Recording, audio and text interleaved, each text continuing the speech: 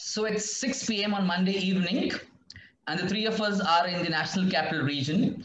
Rini and Papa CJ in New Delhi, and I'm in Gurgaon, the village close to New Delhi.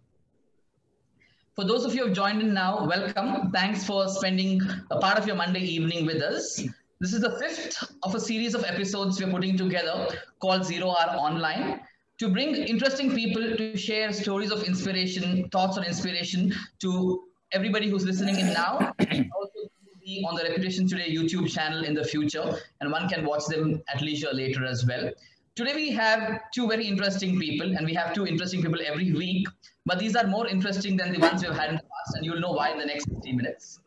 For those of you who grew up in the 80s and 90s watching Doordarshan, Rini Khanna is a name and a voice I'm sure all of you have heard in some form or the other.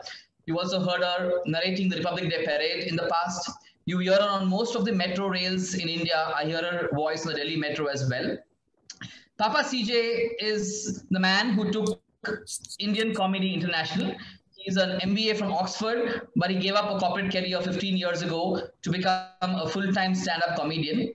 Today, he won't do stand-up comedy here. He'll just talk about other things beyond comedy and things that many of you may want to ask him. So welcome, Rini, and welcome, Papa CJ. Thanks for joining us on 0 Hour Online. Thank you, Amith, for having us. Thanks, Amith. Thanks, Amith, for considering us. Thanks, Amith, for considering us not worthy to be in your first 4 sessions. And when you ran out of people, you called us. Thank you. Absolutely. I didn't think of you until the 4th session. By the fifth session, I was not sure whom to call. And I said, okay, these two people sitting in Delhi have no shows going on right now. I'll get them to do something with me on Monday evening. And that's how we began. Thank you. Thanks. I'm grateful. Thank you. I have a new Nehru jacket from Fab India just for the two of you. Thank you.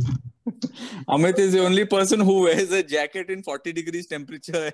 That's outside. No, I have my air condition at 22 degrees. So I have the show is called 0 Hour. So in respect of that 0 hour of Parliament, he's decided to wear a jacket. You know, someone's already asked a question, but it's actually a hi. Rini Chatterjee says hi, Rini and Papa CJ on the Q&A box, which is nice of her. We'll come to her a little later. Hi, Rini. We know your presence has been made effective to all of us here. I'll straight away jump into this and go with the same flow we've done with others in the past. For those of you who haven't read Papa CJ's book, Naked, a lot of the book has stuff around his childhood and growing up years. Rini hasn't written a book yet, and I'm going to ask her about that later, when she plans to write her book, and you can get to know of her childhood there, maybe. So I'll start by asking Rini first. Amith, can you just clarify at the top? You said for those of you who haven't read Papa CJ's book, Naked, the book is called Naked. It's not that they have to read it while they're naked. Right. Then they can do it both ways. You can read the Naked book by being naked as well. I read it while I was on my watch. Book. Okay. Cool. So for those who have just come in now to the show, we have about 40 people on, about 75 to 80 registered. Welcome once again to 0 Hour Online. We have two interesting people on the show with me talking in general. I'll ask Rini, tell us about how your growing up years, where did you grow up in? We know you were an army kid. So tell us about cities you lived in and the schools you went to. Wow. Okay. I was born in Delhi, but I moved around, and since my father was in the Air Force, actually, we moved to, I think we did 5 cities. So Delhi, Bombay, a place called Bagdogra, Halwara, and Tambaram, which is near Chennai. These are the cities that I've been in, but I went to about 9 schools across these 5 cities. Childhood has been just like any other army kid, I guess. You've lived in cantonments, you've lived in campuses, you've also lived outside of the campus, and pretty much had to make do with whatever was available. So you've had schools that were in barracks, and schools that are air conditioned, and schools that are public schools. So you've done the entire gamut, as it were. The idea of schooling is very different when you're army kid, because you get to make friends with people who you've never seen or heard of before. You get to eat lunch boxes that are completely different from what is served at home. So you're introduced to a lot of new things. And I think that's the exciting part about being an army child. And also, I think having been to 5 cities, you get to learn languages which are different from your own. So I've learned Bengali, I learned Marathi, I learned Tamil, I learned Punjabi. Hindi and English you do learn in school. And you get to either continue learning those languages, or at least getting to understand communication from people who live in those areas.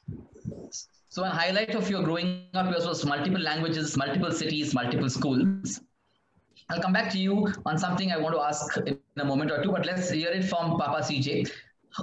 I've read it, I know, but for the ones watching it now and in the future, tell us about your growing up years, the schools you went to, and how it was like. So I grew up in, my father worked in the tea industry. He worked for one tea company for 35 years. So I initially grew up in Calcutta. And if you want to know what Calcutta was like in the early 1980s, you can go there tomorrow, because as we all know, time stands still in Calcutta. But I went to a boarding school for 9 years called the Lawrence School Sanar in Himachal. And just like Rini, we had people from many different cities across India who were there. And we didn't learn the languages, but we learned to abuse in every single language. So we would get by. So the person we were talking to would understand that it was important. And I mean, I can go on for hours on stories from school. If you want, I can tell you one. I mean, basically, there was a standard rule in school that if you get caught doing some mischief, you will get a beating. So either you learn not to get caught, or you just don't, do stuff. You don't break rules, or you learn how to take the beating, which a lot of us did. And when I say beating, I mean beating. We got smacked with hockey sticks on our bums until we had that Nike sign, that swoosh on the backside for a week. You literally couldn't sit. But we were mischievous kids. I remember once we had an English teacher called Mr. Sibble, and we used to call him Zap because he was quite a spaced out sort of fellow. One day, he took his wife to Chandigarh for a dental appointment. While he was away, these 4 Sardar boys broke into his house, stole a CD, ate all his food, and ran away feeling very happy that they have gotten away with it. Mr. Sibble comes back from Chandigarh, very upset, of course, that his house has been burgled. But it turns out that he wasn't as spaced out as we thought he was, because the next Monday, he was an English teacher, right? He set an essay writing competition. The title of the essay was "The Mystery of the Robbery at Mr. Sibble's House." All these 4 Sards wrote exactly the same story, right? And of course they got caught and they got a hammering. They just changed the name, saying, they went in through the ventilator, they stole a Bryan Adams CD, like that specific. And I asked one of these guys later, I said, "Sardi, why did you write the truth?" He said, "Brother, I thought we'll get full marks."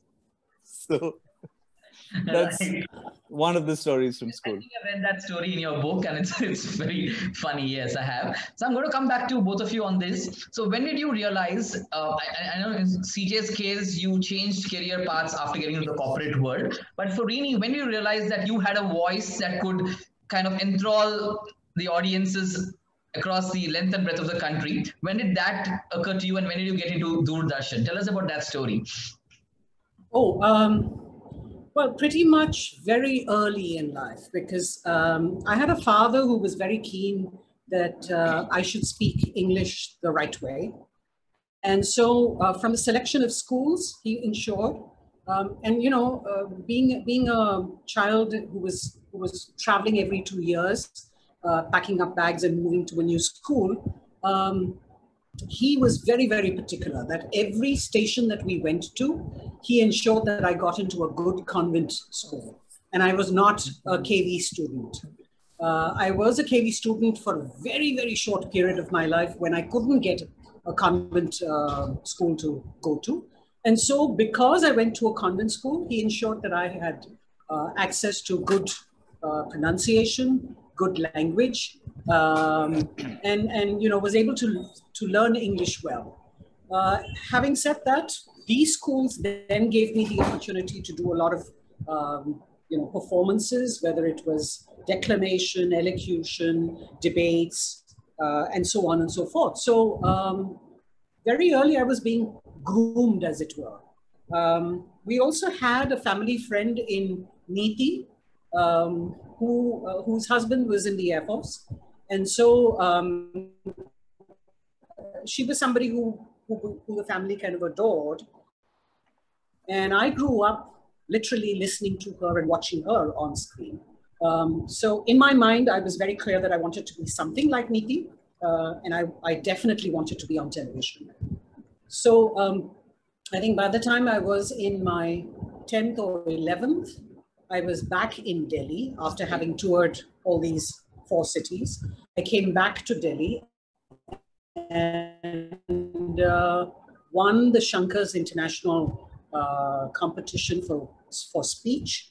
Got spotted by the INB minister, the then INB minister, Vasant Sathe, who died, who put me onto radio and said, in fact, called somebody who was covering the event and said, she's wasting her time. She needs to get onto radio very quickly. And I was in school at that time, so maybe my 11th standard.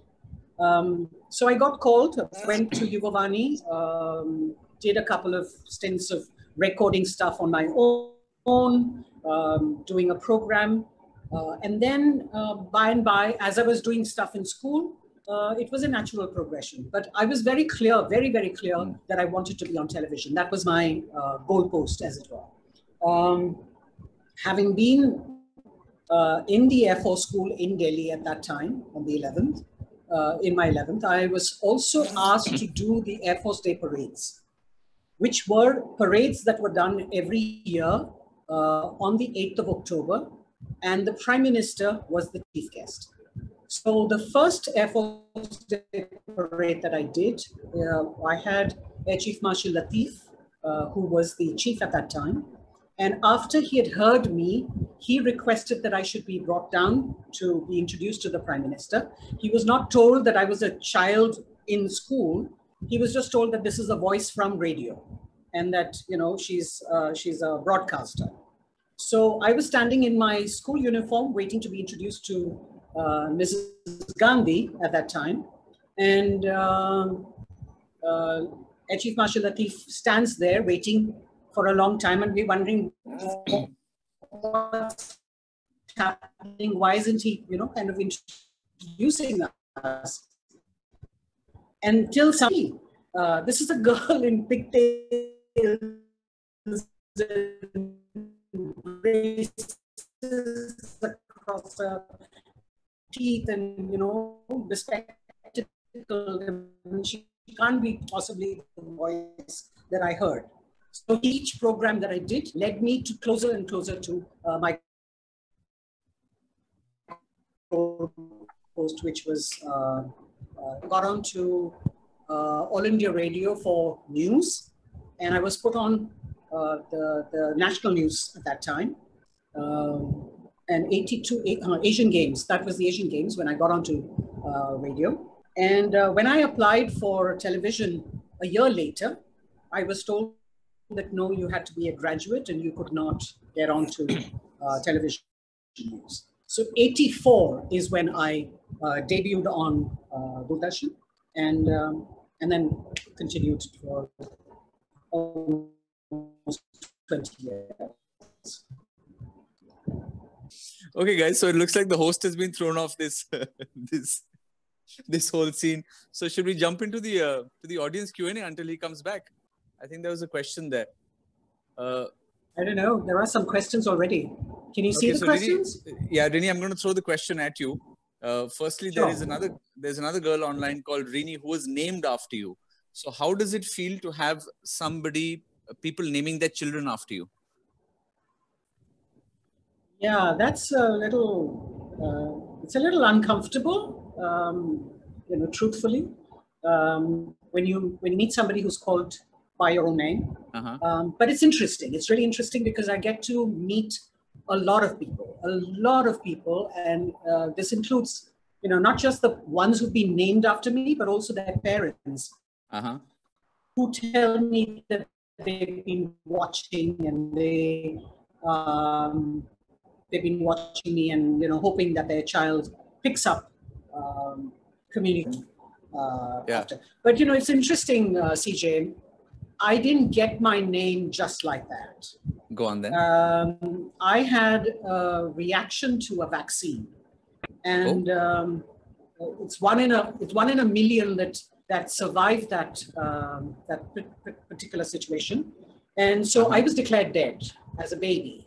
And my father refused to believe that, and so whacked me on that table for a while to revive me.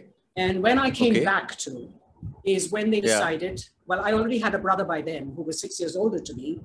His name was Ronnie, and they wanted something that matched him. However, they were still undecided about naming me.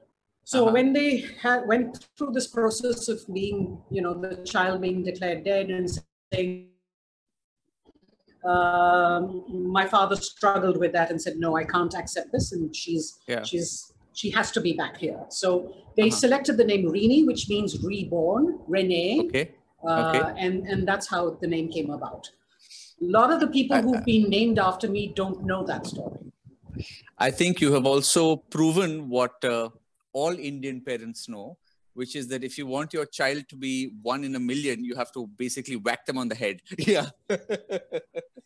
You know, luckily I'll never be. Luckily, I will never be in the same situation as you, because I can't think of a single father who's going to name his child Papa. It would be really weird, both of you calling each other Papa. That no. But I think you've got a unique name as well, and I think it starts. No. Really, nice try. We're not talking about me. We're going to focus on you today. Okay. No. Yes, but you need to tell people how your name came about too. Oh, no, we'll come. They can read that in the book. This is about you. So we've got questions from the audience. I'm going to go to the first one. The first one is from KS Narahari. He said, if you are offered, he says, if you're offered an anchor's role today in one of the private English news channels, will you accept it or not, and why? Mr. Narahari, basically, I've been offered many jobs, as it were, with television networks, but really I have, if you look back at my career, then I haven't joined anybody. I've remained independent from the start, except my stint with Doordarshan, which again is not as an employee. And the reason for that was that in my time, I think it was really not the usual path. Everybody wanted a job and wanted security. I was not looking for a job. I was looking at trying to do as much as I can in the little time that I had. So no, I would not take up a job, because then that would restrict me to one channel and one company, which is not what I wanted to do. Today, I can pick and choose who I want to work with, and actually work with whoever I want to. By the way, this also explains why I'm single. Huh? So CJ, I'm going to come back to you with the question I asked Rini earlier. I hope Rini didn't ask that question when I was away. How did you decide? How did you decide to move from the corporate world? You went to the UK, did your MBA at Oxford. What made you decide that you should quit your corporate career and get into stand-up comedy full-time and become a comedian to earn a living? Well, for starters, I hadn't seen stand-up comedy until 3 months before I started doing it. And my dad being a tea planter, we weren't exactly a cash-rich family, right? So I grew up in the kind of house where shampoo never finished. It just magically became thinner over time. So I had taken a big loan to do my MBA at Oxford. I worked for 3 years in a consulting firm. I paid those loans back. And then I took a sabbatical for a year. And in that year, I went to the Edinburgh Festival. And I saw these guys doing stand-up comedy for the first time. And I thought it was the most amazing thing ever. I mean, here's a guy on stage with a drink in one hand and a microphone in the other, and he's just having fun, and that's his job. I thought it was the most amazing thing in the world.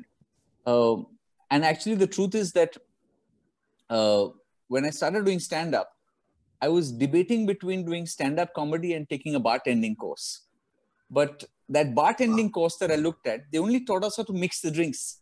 They didn't teach us how to juggle the glasses. Now, Rini, let me ask you. The bar on that completely. No, sir. Rini, let me ask you. Do you think it's cool when they juggle the glasses? Rini, do you think it's cool? So long when as they you don't juggle the spill my glasses? drink, it's fine. Exactly. Now, I thought if I can't juggle the glasses, I'm never going to get laid. Right? I mean, that's why I got into stand-up comedy. And that was 15 years ago. And in the last 15 years, I can't tell you how many times. Wow. How many So- times I wish I had taken that bartending course. Have you moved from the juggling the glasses to drinking from the bottle straight now? Well, with my life, yeah, I should be opening a brewery at this point. Yeah. So you both seem to be super jovial people. I've known both of you for about 3 years only, not longer. And I've every time come across you to be very jovial. And I'm sure you are jovial most of the time, and there are your low moments. Tell us how the last 3 months that the whole world has faced have been for you all, given that all the things you do regularly have taken a little bit of a backbench or a standstill of sorts. How have you dealt with the last 3 months, given your many years of doing things that you did in a fun way? I think CJ should take that first. Okay. Okay. So I have found that respect for stand-up comedians has gone up during the lockdown. For me, especially with like all my friends and family, because for 15 years, my family has been saying, CJ, you just sit on your ass all day and do nothing at all. And during the lockdown, they have discovered how difficult it is to actually sit at home and do nothing all day. So from that point of view, it's good. But the other thing that has happened, which is very strange, outside of the fact that I see two Amith Prabhus on screen right now, Why do we because see he's two on from Amiths? his laptop on his I'm phone. coming back. Okay. Okay. Yeah. The other thing that has happened is that I have found myself, I've been doing some online shows, and I have been disgusted with myself for how much I have enjoyed it. Because all my life, I have gone around telling the whole world that stand-up comedy is like sex. It's best enjoyed live, not in front of a screen. So if you're watching it on a screen, it's like surfing comedy porn. But I have thoroughly enjoyed being a porn star, because I get 25 people on my screen, on the laptop. Their sound is on, their video is on. I can see who's sitting with whom. They become like my front row. So it's an interactive gig. I can customize it. I can personalize it. And it's bloody awesome. But I have to say this, I miss the travel. I love the whole, I've been doing this for a long time, but I still like staying in a nice hotel, which somebody else is paying for. There's nothing quite like, picking up the phone and saying, I want, and whatever comes after that, they're supposed to get you. So I miss that whole experience. And also 2 or 3 years ago, I made a resolution that I will spend more time with people who I care about, people who matter to me. That's So why whenever I travel anywhere for a show, I always take an extra day or two out, and I will go meet a friend, meet a family member. I'll stay with somebody. I'll have lunch or dinner or coffee. So that is something I miss, because I believe there is no real substitute for human interaction and meeting people live and sharing that energy and space. Rini, on to you. Yeah, I think I echo CJ's thoughts on that. The one thing that I miss, if I do miss anything at all, is that human interaction. Beyond your family, beyond the people who are staying with you, I think I miss that the most. Having said that, both CJ and I have, probably CJ's been more busy than I have. I've been relatively busy, but not so busy.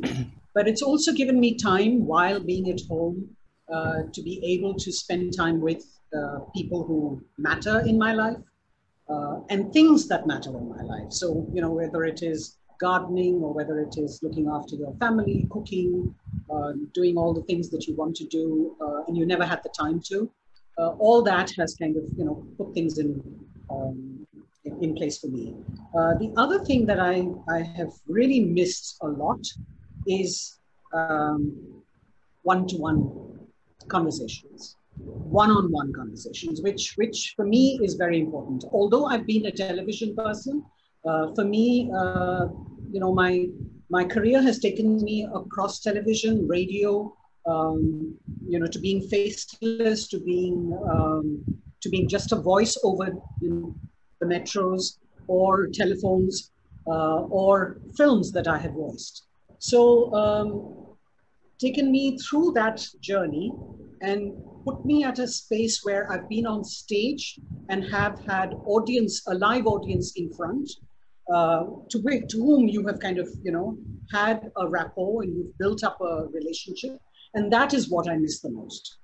You can do 1,000 Zoom calls, but it's never the same having real people in front of you and having that reaction and interaction. So yeah, that's the big thing that I miss. I just want to point out, Rini, it's very frustrating having your voice in so many places as well. Yeah, because true. there are times when I've called somewhere to complain. I've called, say, American Express to complain about something on my card, and I just want to shout at them. And then suddenly it's your voice that comes saying, "Welcome to American Express." I said, "Oh, it's Rini. How can I shout?" True, that's true. So I've had strange reactions to my voice. Yeah, they played that one well. I'm going to jump in back here, Rini. I mentioned this at the beginning of this conversation that you haven't written a book, and I think there is a scope for you to write a book on the life you have led by being the voice of several things in several ways. Did it ever strike you in the last 3 months that this is the time to start writing a book, or is book never an idea that has come to you or occurred to you in the past? Oh, a book has occurred to me many years ago, and I have started writing, and there are many chapters that have been written up to now. But these are chapters which are, or rather, these are stories that are backstage stories, which really I don't know whether I want to share with the people as yet. And the environment being what it is today. Oh yes, you wanna. I don't know. CJ will probably have a lot of fun reading it, but it's a lot of private moments and a lot of offstage, offline encounters, which really reveal a lot of things about people. And as you know, I mean, I've done a lot of important programs and important personalities that you encounter, and you get to see in a different light. Absolutely. So yes, the book is being written, but I don't know whether I want to publish it. Well, Rini, if you're doing a book for starters, it should be an audio book. I think that should come first. Good idea. Yeah, maybe. I still remember being a witness 2 years ago when the Will Smith episode on stage happened. It can be done as an audio. It's on WhatsApp. So each time I WhatsApp you, I see that I remember what happened at the HT Summit with Will Smith. Yeah. Well, that's the nice thing about being an anchor on stage live.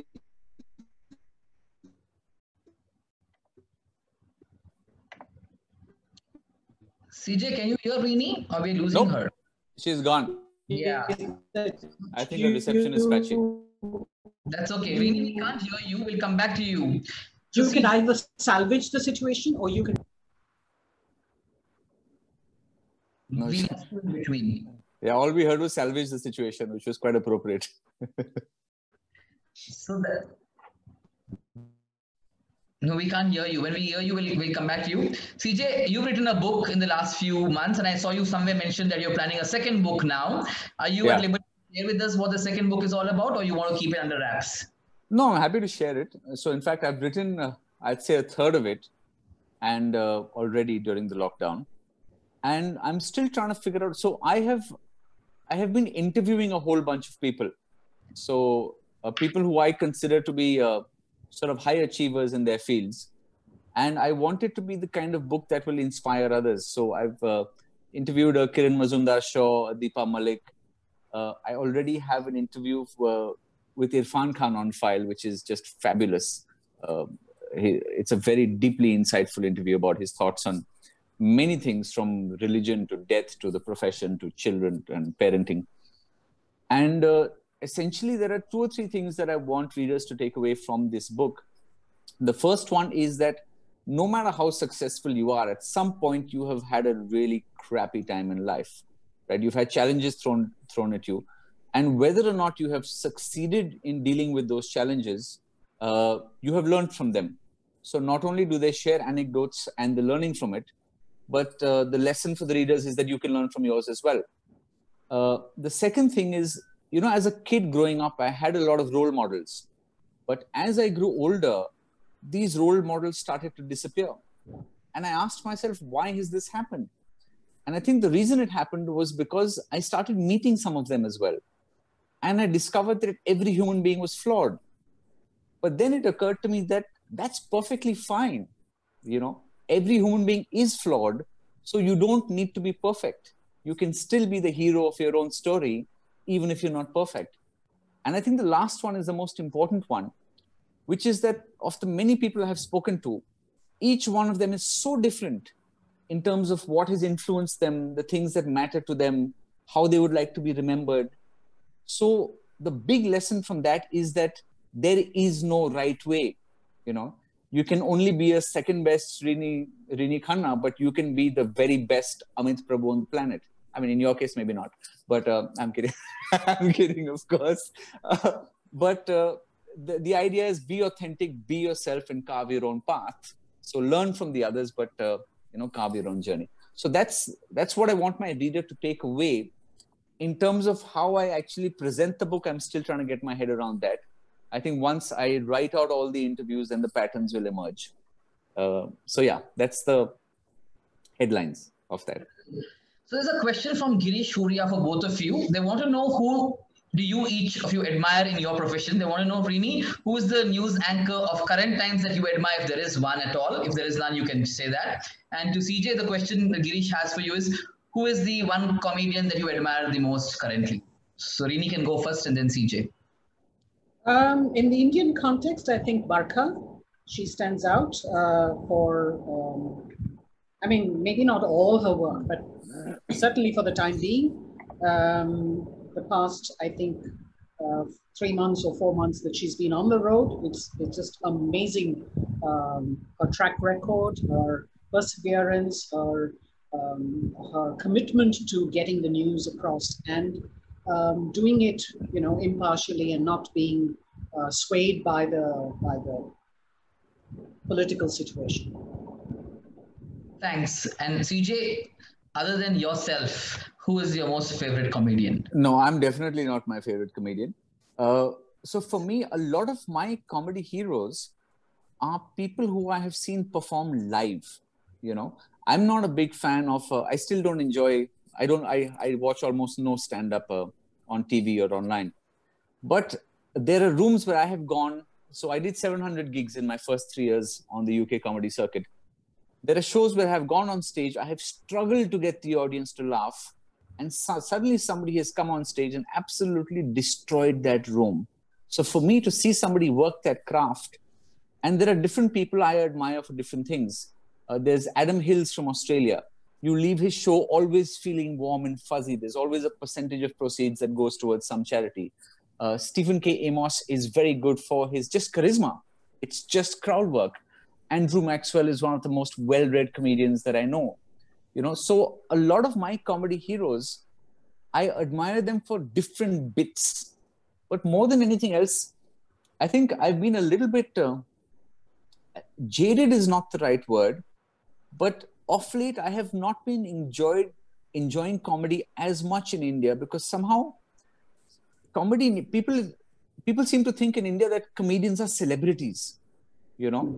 Every show that I do in India is a corporate show with a high profile audience, the C-level audience, or it's a theater solo show with 600 people in the room. What I miss is the club circuit. I miss 4 comics getting on stage, doing 20 minutes each, and just playing and having fun. For me, stand-up comedy is still, it's a hobby, it's a passion. I love it. It's play. The profession part of it is actually a byproduct. I don't like the fact that people actually take comedians so seriously in our country, right? Sure, you can choose to have an opinion on things, but we don't need. A lot of people think comedians are very intelligent people, and knowing you and not having to flatter you, you are an intelligent person. So when you're intelligent, people think that, hey, these people are intelligent. No. Listen, we can do a bit of social. But let me just throw in this element. I mean, a lot of the comedy that we are seeing today is a lot of roasting as well. So I don't know whether it's it's just a show where you go and have fun. I'm a little concerned about people actually burning you. Yeah. For you to become famous. So I have a very specific thought on this, which is, so both of you have seen me perform live. I do a lot of audience interaction. I have no problem teasing people. I have no problem embarrassing them. I never want to be hurtful, right? I don't want a single person walking out thinking I felt hurt, you know. And often what happens, so when English language comedy stand-up came to India, you had a lot of these guys from the Comedy Store in the UK who would come to the club in Bombay and do this crowd work. And a lot of young comics who were watching them basically started thinking that abusing people is comedy, because they didn't realize that the comics they were watching had been doing this for 20 years. So they didn't understand the nuances behind it. They could only see what was on the surface. They couldn't see the energy exchange, you know. And with a roast, what happens, I'm not a huge fan of roasts. I mean, I enjoy watching them because what is actually said is actually quite mean in terms of what is said about people. And I'm not a huge fan of but I mean, you know, the kind of stuff that is said. Are Indian audiences receptive to the intelligence or the punning that takes place or the satire that is being, you know, put out there? Oh, I can give you a 2-hour thing on. So here's my, I'll give you a shortcut on my perception of audiences.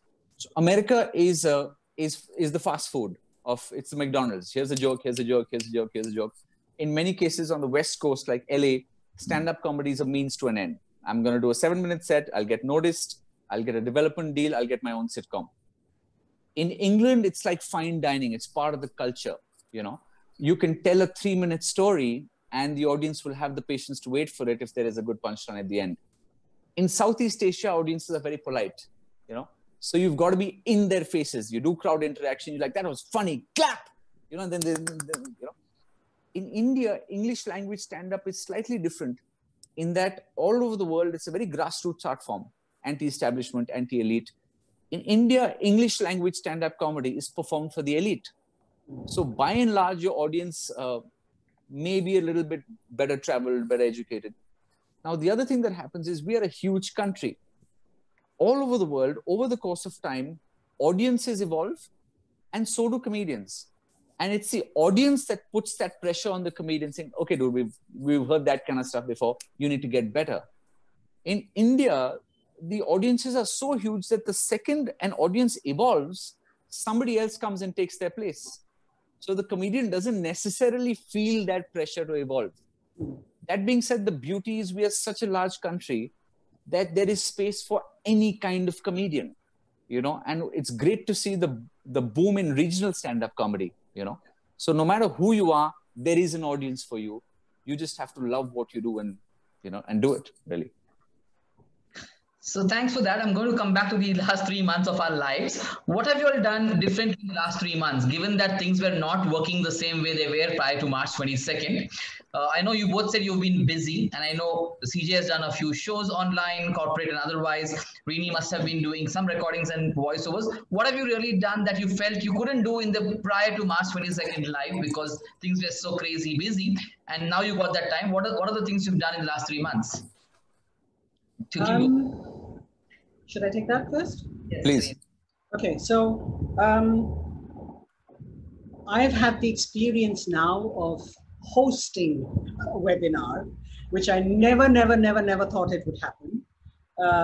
But yeah, doing a live event, I've done a launch, I've done a couple of launches actually, and I've done trans-Atlantic and trans-Pacific webinar for the United Nations. So that was a huge learning, a big learning, because we were working with different kinds of teams and timelines and you know, zones. So ensuring that everybody was tuned in and debating a particular topic, that was interesting. I've done also a lot of recordings at home, which I never thought I would do, especially for audio books.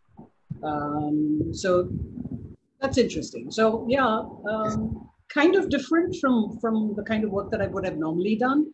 I still don't enjoy doing things at home. I would rather be in a studio or be in an auditorium. Right.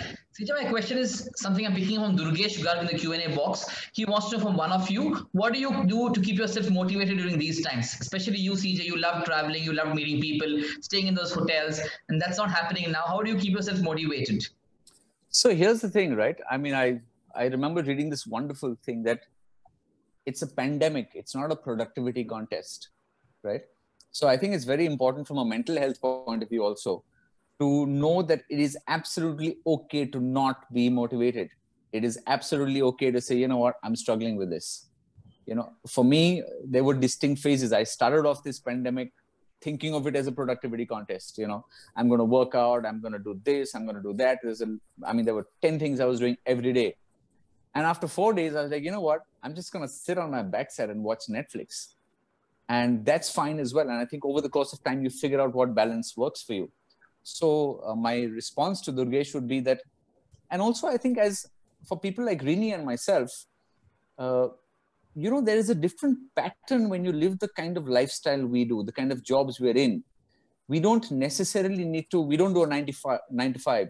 You don't have to be motivated every day. With any creative profession, there will be some phases in which you'll just be in the zone, you'll be super productive. And there are some phases where nothing is coming to you. And initially, when you get into this profession, you struggle with that. But then you realize, you know what, this is how it works. So you learn to go with the flow and just chill. Say, you know what, I'm not motivated. It's downtime. But one of the things I will say is that 2 things really help me. If you are struggling, talk to your friends. You know, especially your childhood friends, right? Because they connect you with who you really are. You know, it's a great sense of grounding. The other thing I find is, and the second part of that is when you talk to other people, you will find that a lot of other people are struggling as well. And when you share that struggle, you're both able to feel better. The other thing that I find helps me a lot when I'm feeling down, if you can uplift somebody else and make them feel better about something that they're struggling with, you're automatically feeling better yourself. But yeah, the most important thing I would tell Durgesh about this, you don't have to be motivated. It is perfectly fine. I mean, this is not an everyday situation. It's once in a century, you know. Yeah, but having said that, I don't think it's just okay to just not be motivated also, and that you slip into a phase where you're depressed and you're not talking to anybody. That communication channel has to be left open. Whatever you're doing, you may not have targets. You may not say that, okay, I've got 10 things to finish and I've got tasks to do, and that you've got time, deadlines that you need to address. However, you need to have somebody to talk to. So please keep those channels open and develop a friend circle. I think it's very important to have a core group that you touch base with, maybe not every day, but at least once a week. And ensure that everybody's holding up everybody else's spirits. Right. No, thanks for that. Can I just jump in on that? Just to add to exactly what Rini said, people have a gym partner or somebody they go to the gym with to exercise. I think it's very important, like you have a partner for your physical health, to have a partner for your mental health. Even if it's just a friend who you say, you know what, once a week, we're just going to check in on each other, right? Somebody you're comfortable being vulnerable in front of, without feeling judged. And it may not happen immediately, but as you keep going on sharing, you will be able to open up a bit more and know that you're not being judged. So I think that's very important. Yeah, I just want to add, Amith, to this, because of the pandemic, a lot of us are stuck in places. I have my brother and his family who live in Italy and who actually went through the corona. So I think having that communication channel open to be able to talk to every day, when we are, separated as far as geography goes, but at least we could call each other up and say, hey, how are you feeling? And how's it happening today? And, did you have fever or whatever, check on each other. Having said that, I have my parents who live in Noida and I'm not physically able to go and check on them. So at least you have, a video call that takes place. You talk to each other every day. So like he said, you have to have a buddy system. You have to have that that chain that links you and gives you meaning and gives you some sort of motivation to pull yourself out of bed and say, okay, I've got things to do. I mean, this is bang on. This is exactly the answer one was looking for. Conversations for a better tomorrow. A lot of people don't realize that it's okay not to be okay. A lot of people don't realize that this is not a productivity contest, but a situation that we are all faced with. And I think these answers coming are helping people. I'm getting messages saying, wow, bang on, thanks. Rini, do you do any specific exercises or practices to keep your vocal cords in good condition? Or No, I do all the things that I'm not supposed to do. I drink cold water. I don't gargle with salt and all that stuff. I don't do anything. What I have is what I've been given by God, and that's the end of the story. But yeah, I'm sure you need to do you need to do things like look after yourself. That's all. You can't do stupid things like eat the wrong kind of foods and drink all day and expect to have a good health. Good. Sijay, do you have a rule for yourself before, or ritual for yourself before you go on to a live show or live audience, or you just go with the flow? For starters, I don't believe in rules. They're just guidelines. But no, I don't have any rule. The only thing is that I always remember that I'm there for them. So they just need to leave the room feeling happier than they did when they walked in. That's it. Do you drink lots of hot water and stuff like that before you go to keep your throat going like that? No. That's Magesh's question. His question was, is there any exercise practice to keep your vocal cords in good condition? And both of you thrive on your vocal cords and make people completely go excited with your voices. But I must say this, that Rini and I are not the best examples. If you are a professional voice user, then yes, you should look after your voice. You should do the, but then Rini and I don't really follow that should stuff. So right. So there's some question from a person with initials AS. I don't know who that is.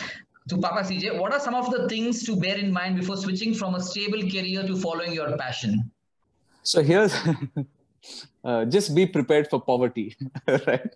It's a marathon and it's not a sprint. So here's the thing. You love what you do, you get good at it, and then the money comes.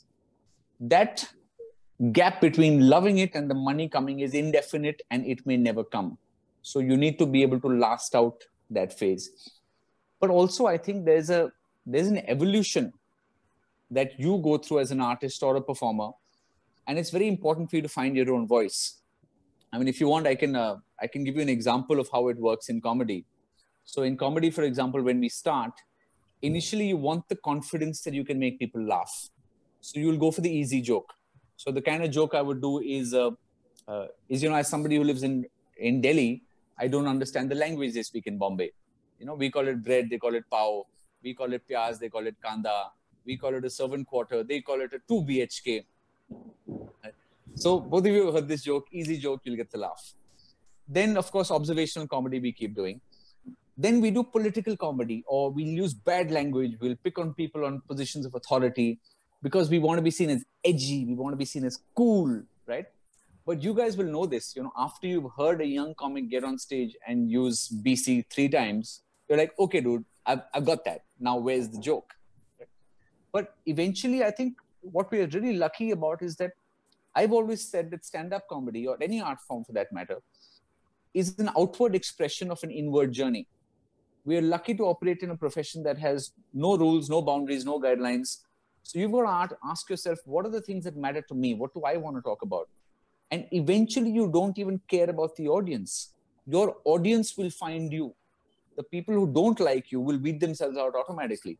So you need to be true to your voice, no matter who is in the room. And I think that is a journey you have to be prepared to traverse when you're following your passion. But it takes a long time. And you've got to remember that passion is great, but it doesn't put food on the table. You've got to feed the stomach as well as the soul. So maybe have some kind of a side gig. Sorry, that's a long answer. Rini, you want to add to that? No, I was basically wanted to talk about the fact that, the key word is passion.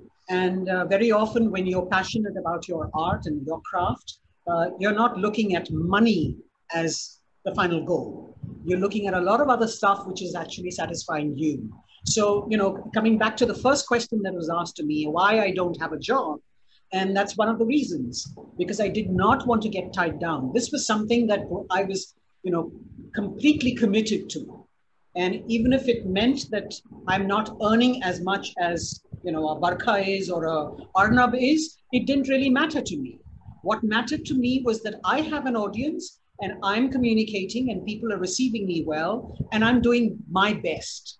That's all that you know pushes you.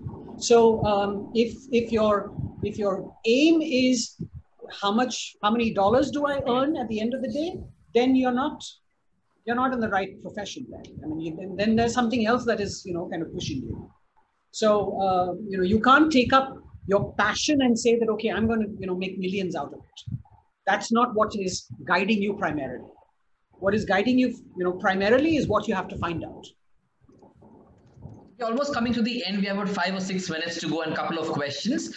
There's a question that has come from Girish again. What has been the most defining moments of your careers in each of your professional lives? So CJ, or defining? The most defining moment of your career. Yeah. CJ, you can go first and then Rini. No, Rini, please, after you. Oh, for me, it was 2016 when I was actually at New York at the UN General Assembly and did a conference for 3 days with the Secretary General and you know the jazz that goes with the United Nations. I think that was the defining moment for me because you know you can do your neighborhood school and you can do college and television and national events and all that, but you know, being at the United Nations with all the countries attending and listening to you, I think there's nothing that beats that high. Thanks. Interesting. CJ, there's a question which I'm not going to ask. Hello. No, get him to answer his defining moment. Done. This is the problem when you get these non-communication experts, right? They just lose track. Yeah? What is this? Amith, shame on you. And somebody wants to know what CJ full form is. I'll tell him it's Chetan Joshi or buy your book. Buy the book, yeah. Come on, you know the answer to this one. It's definitely not Chetan Joshi. Please. Thanks a lot, dude. No, I mean, not that it's much better anyway. So I'll answer mine from a defining moments point of view. Firstly, I would like to think that my best is yet to come. And I will say this, that a lot of the big gigs, so I've performed in Vegas, I've performed to a full house at the Sydney Opera House. A big gig for me is for the ego of the performer. The joy of stand-up is to be in an intimate room for me. But for me, I think the defining moments for me, so I do something called the Happiness Project, where I keep trying to do different things that I believe will be able to uplift people who are going through a hard time. One of the initiatives that I did some time back was I said, anybody who's been unwell for a long time, I will come to their hospital room, I will come to their homes, I will perform just for them. So I've gone to a hospital room and performed just for 2 people there. I've been to a hospital waiting room. One of the gigs I did was in this lady's house, 80 plus. She has a leg amputated, goes for dialysis 3 times a week. And there were just 6 of them in her bedroom. And when I finished that show, I told her, Auntie, this show is not for free as I had promised. But as payment, every day I need to receive a laughing photograph of yours. 3 days later, her son sends me a message saying, you have increased her lifespan. He says, now when I send you her photograph, she wants to look at it first to make sure that she is looking nice. So for me, it is these shows that make the greatest difference. It's having an 86-year-old woman come to you after a show and saying, thank you so much, beta. I haven't laughed like this for 30 years. So I think those are the moments that matter more to me than any of the big fancy ones. Nice, thanks. There's a question from Dhruti. I don't know if you want to take it or not, but Dhruti says, what's your best lockdown joke, Papa CJ? Do you have a best lockdown joke, CJ? Madam, free mein joke nahi milega. Professional comedian. On point. Paise ke liye karega. On point.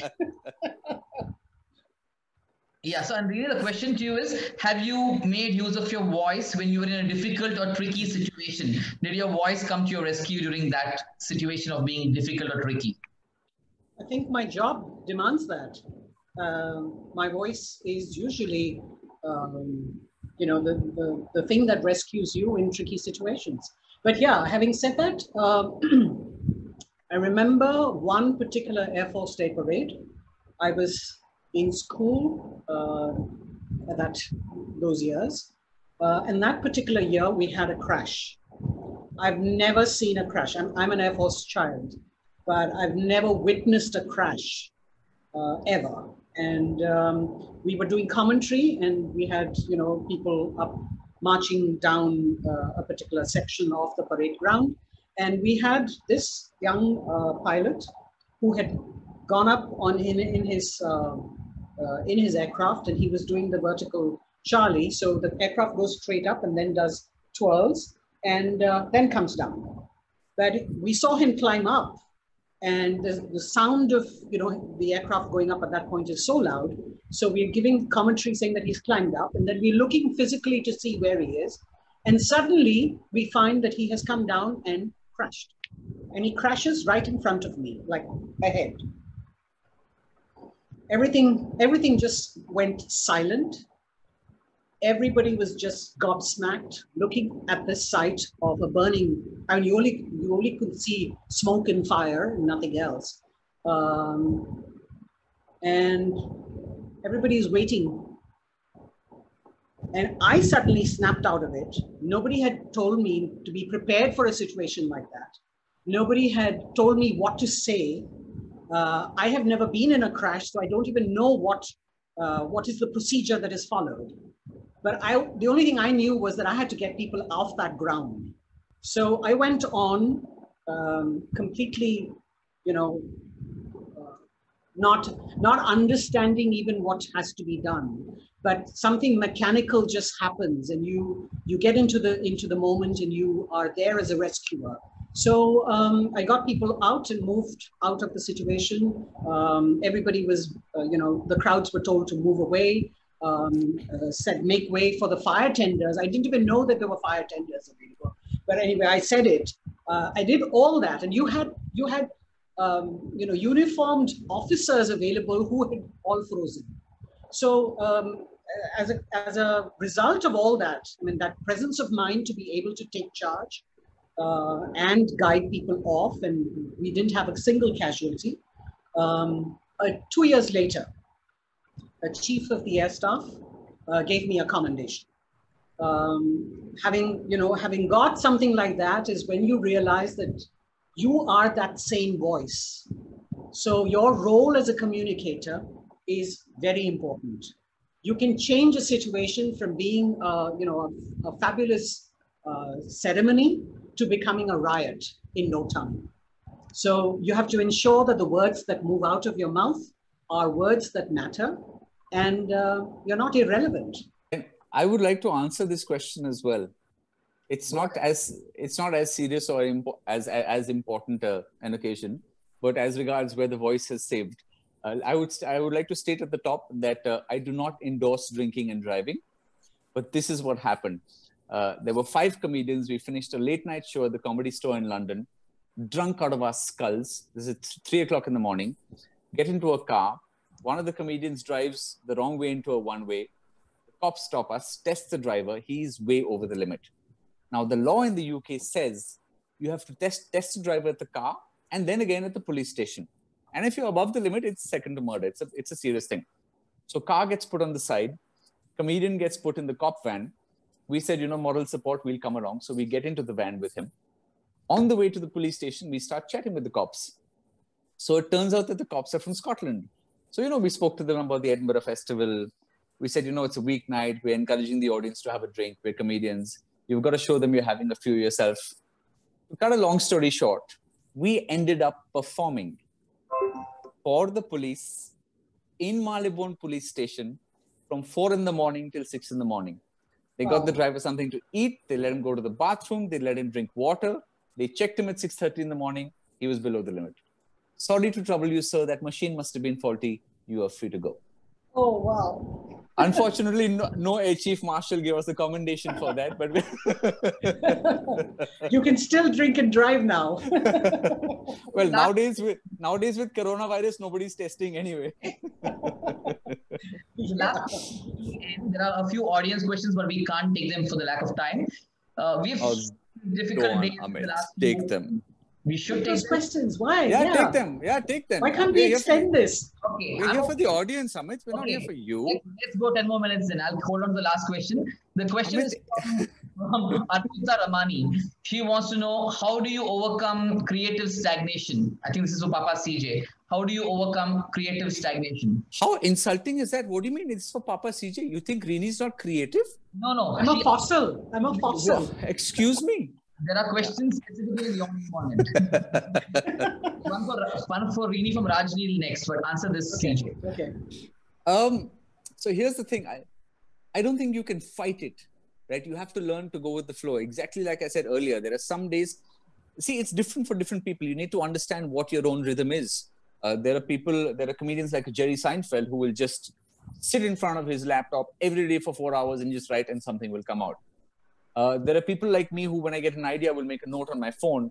And then one day I will sit and just write like 45 minutes of stuff and then go to an open mic and I try it out and see what works. So there are two things I think you could do, which I have found are really useful. One is called morning pages. So there's a book called The Artist's Way, which talks about two things. Every morning when you wake up, write 3 pages. As you wake up, freehand, write 3 pages. Just like when you go to the loo in the morning to get the CRAP out of your body, you need to do the same thing for your mind. So this is a great way of getting some of that noise out so that your mind is open to taking things in. The second thing is something called an artist's date. Once a week, go on a date with yourself for 2 hours, nobody else, and do something that you would not normally do. I mean, go to a rail museum. Maybe, so in the lockdown, I learned what a sonnet was and tried to write a sonnet. Cook a different dish, but try and stimulate one of your 5 senses, in a way that it hasn't been stimulated before, because that could lead to thought. So those are the 2 suggestions I would give.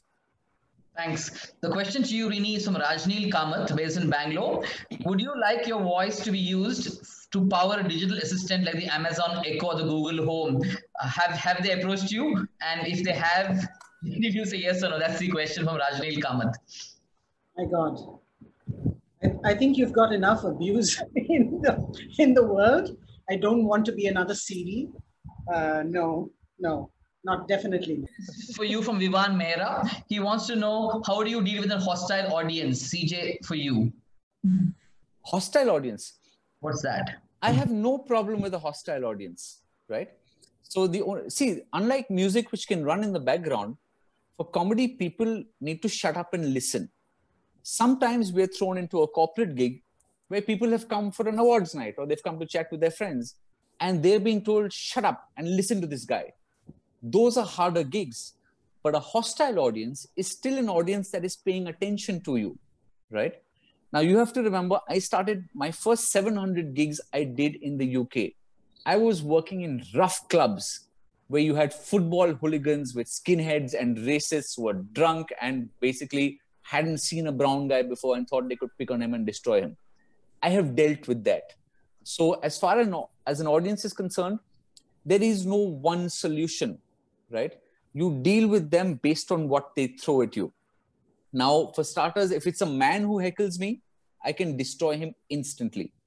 If it's a woman, I cannot do that. It needs to get to a point where she is spoiling the gig for everybody else, right?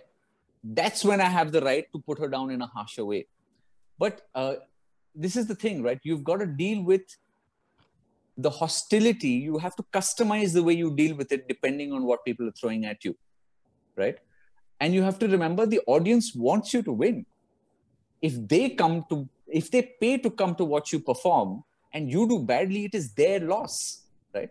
So firstly, you've got to get this out of your mind that the audience is hostile. They're on your side. And accordingly, you deal with them is my opinion. I mean, I could give you 100 examples of how one would deal with specific things, but we don't have the time for that now. I'll take the last audience question for Rini from Lalit Lobo. His question is, does the generation that never saw you reading the news on Doordarshan come up to you and say, hey, ma'am, are you the voice on Delhi Metro? And how do you deal with that? Well, differently, because my voice is not just on the Delhi Metro, it's on all the metros. So I do get to have audiences that have not seen me, who don't know me, but that's fine. I mean, I don't have an issue with any of that. So long as they are respectful and polite, I think it's fine. Unlike CJ, I think I would be unnerved if there was hostility, in the audience or in whoever came up to me and was rude. That would be very difficult to handle. Thank you for that. I know there are people who say, hey, my parents named me after you, Rini, because I was born in the time you were reading the Russian news. And I'm sure you get a lot of that as well. Okay, so my last question as we wind up for this evening is, what are the things, one or two things, CJ, you can go first and then Rini, that you feel the world can do, society can do for a better tomorrow given what we are going through right now? What are the one or two things lacking in society that can be filled up by things we humans do to have a better tomorrow? I think one of the greatest things would be empathy. So, for example, if you were doing a Zoom call and you had an audience that was interested in chatting for longer, had more questions, one of the things you could do for a better tomorrow was to not give them a time limit and say, sure, we'll stick around and answer your questions. Not that, I'm wearing a jacket, I'm feeling hot, so I want to go, so we're going to kick Rini and CJ off the call. So empathy, Amith, very important for a better tomorrow. Well, I second CJ, empathy, and I think also thinking of the other. It's a world, the world that we live in is really oriented towards the self. I think we need to get beyond the self and look at the other. I think that is very important. And a lot of the situations that we are facing today is because we don't consider the other. Yeah, I mean, if they go beyond the self. Yeah, if there was one word I would want people to take away, that would be compassion. I think also kindness. I think we are inherently people becoming more mean and nasty for no reason. I think all of us can smile and all of us can be kinder to each other. Thanks. This has come up in the previous episodes as well. I'm glad you're saying that. Thank you both. I know you would have loved to go on and on with answers to questions from audience, but I have this woolen jacket I've worn in summer at 40 degrees Delhi heat. I really need to get it off me. And take it off. We'll watch. You can take it off. I mean, CJ will help you. Yeah. But thank you so much, both of you, for your time. Next Monday, for those watching in still, we have a very interesting corporate couple. They're a couple in real life too. Siddharth Banerjee and Aika Chaturvedi Banerjee, who wrote a book a few months ago called 52 Red Pills. The book is something like this. They are going to be on our show at 6 p.m. on the 29th of June. For those of you who can come back next Monday, welcome. Thanks once again, Rini and CJ, for your time. Thank you, Amith. Interesting insights. We were just getting warmed up. Yeah, this is when the bits were starting to get juicy. Thank you, Amith, for suffering us. And thank you to the audience. Thank you to the audience for all those lovely questions. And Amith, thank you for being so gracious with us in spite of us fooling around with you. You know that we love you to bits and that you are awesome. And I didn't give away your name so that the people will buy your book. Okay. You're most kind. I know. It's on page 145. People, if go to page 145 and get his name. But thank you both. I'm sure, a great time and had fun. See you all soon somewhere. Thanks, guys. Thank you. Thank you, Amith. Rini, I love you. Thank you. Me too. Love you both. Love you both. I love you as well, Amith. Bye, Roshan. Roshan, thank you. Thanks, everybody.